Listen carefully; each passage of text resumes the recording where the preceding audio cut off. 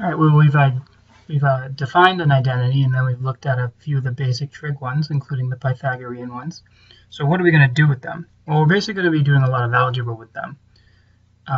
And the first way we're going to use them is we're going to simplify trig expressions to make them look, well, simpler than what they look here. So, I mean, to give you a taste of basically what we're doing, right? There's no equation here, right? We're just going to have to change the way this looks by making appropriate substitutions. So, for instance, like in algebra, you would do something like 2 times 3 squared plus 4. And the instructions were to simplify, you'd say, well, okay, so 3 squared is 9, so wherever I see a 3 squared, I can substitute a 9. And since 9 plus 4 is 13, I can substitute a 13 wherever I see a 9 plus 4, and 2 times 13 is 26. Right? And so you know what the answer looks like, and it's just a number. Now, I think that the theme of all this is this one word, substitution.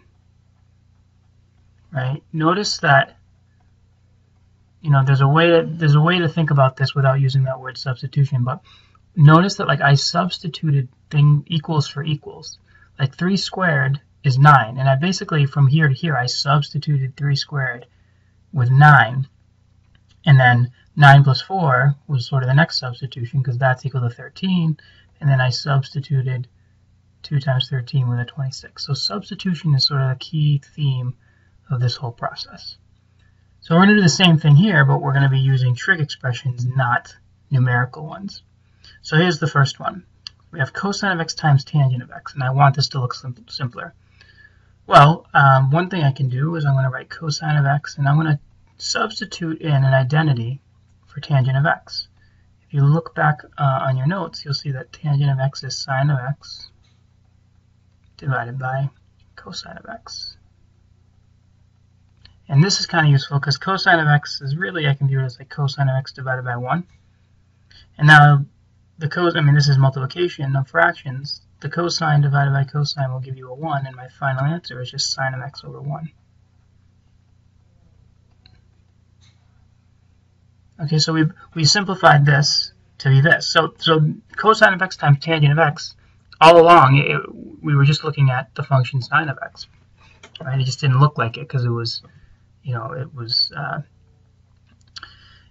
expressed as a product instead of just a single function. But if you graph this, you'll be looking at the sine function. Let's try the next example. I've got 1 minus sine squared divided by cosine of x. And so what I think is, okay, is there any substitution? Is there anything I can substitute, or anything that looks familiar here that we've come across before that I can substitute in?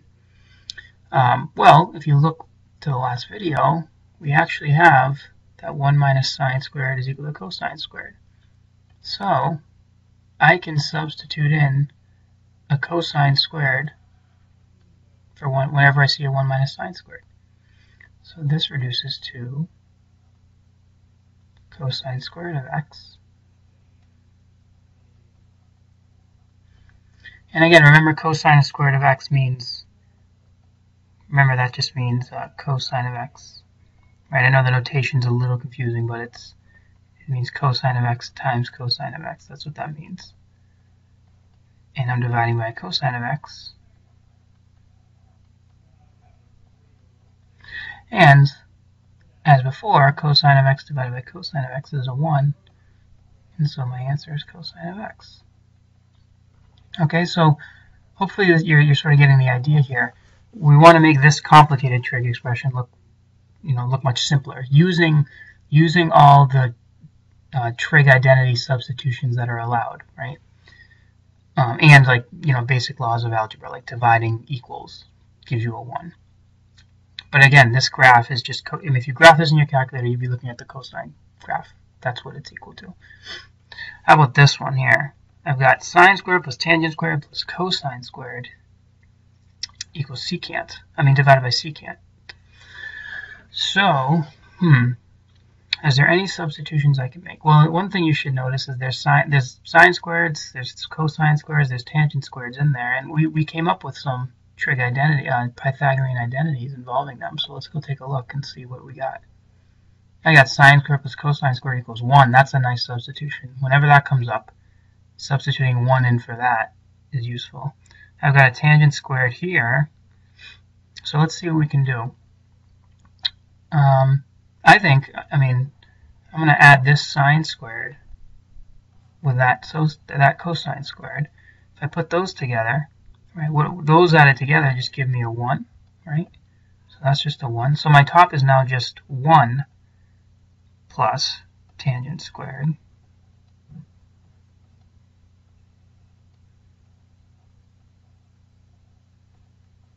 Okay, so that's a little simpler than this.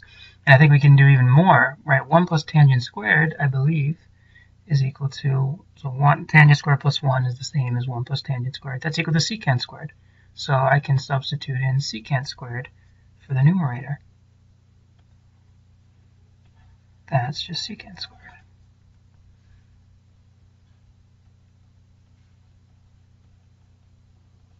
And so this reduces to so this equals secant squared divided by secant. And again, secant squared is secant times secant, so one of them divides, and I'm just left with secant of x. So hopefully this will give you sort of a sense of the flavor of how these should go. Okay, you start with a complicated trig expression, and your goal is to use the identities you know to turn it into one that looks much simpler. We'll do one last example, and then I'll have you try some of your own. So I've got cosine of x times this quantity, cotangent of x plus tangent of x. So what can we do? Well, before I make any substitutions, I'm going to do what this problem's kind of calling out for me to do, which is to sort of distribute this. So this gives me cosine of x times cotangent of x plus cosine of x times tangent of x.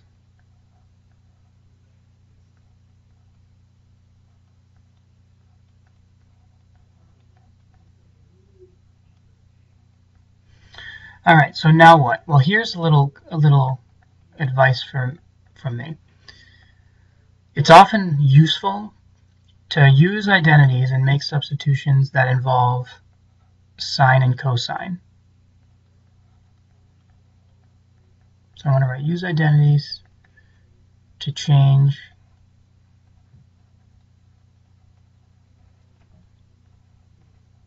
everything to be in terms of sine and cosine.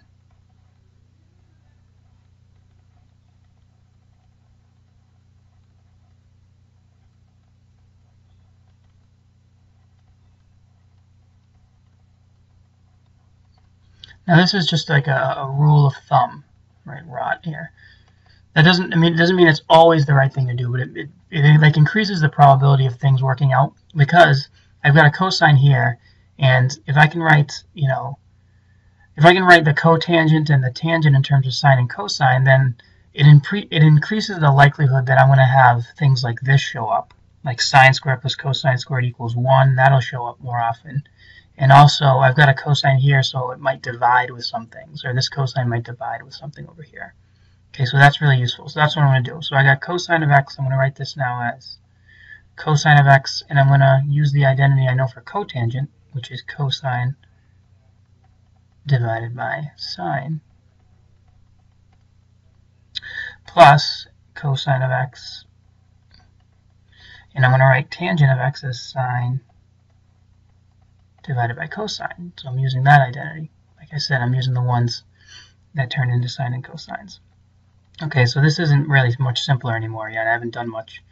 But let's just keep going. Cosine over 1 times cosine over sine. Multiply the numerators, you get, well, cosine times cosine is cosine squared. And 1 times sine of x is just sine of x.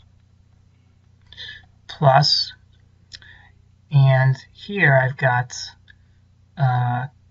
cosine of x over 1 times sine of x over cosine, and I think this can divide to give me sine of x over 1.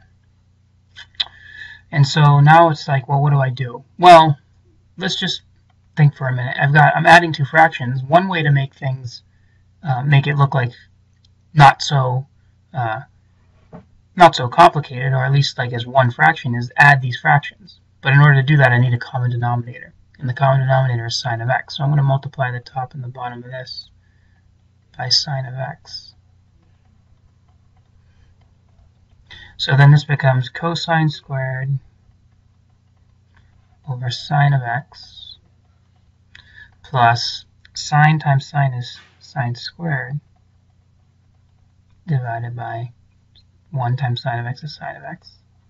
And now they have the same, right? These fractions now have the same denominator, so I can write it as all over 1 fraction cosine squared of x plus sine squared of x divided by sine of x. And again, this is useful because the top, right, this is what I meant by turning things into sine and cosines. The top is just, if you look at your identities page, that's just the number 1. So this is equal to 1 over sine of x, which is, and 1 over sine of x is just cosine of x. Nope, it's not, Mr. Ferrullo. 1 over sine of x is cosecant of x. So all along, this whole mess is just equal to cosecant of x. Okay, so I left a couple for you to just try on your own, very simple.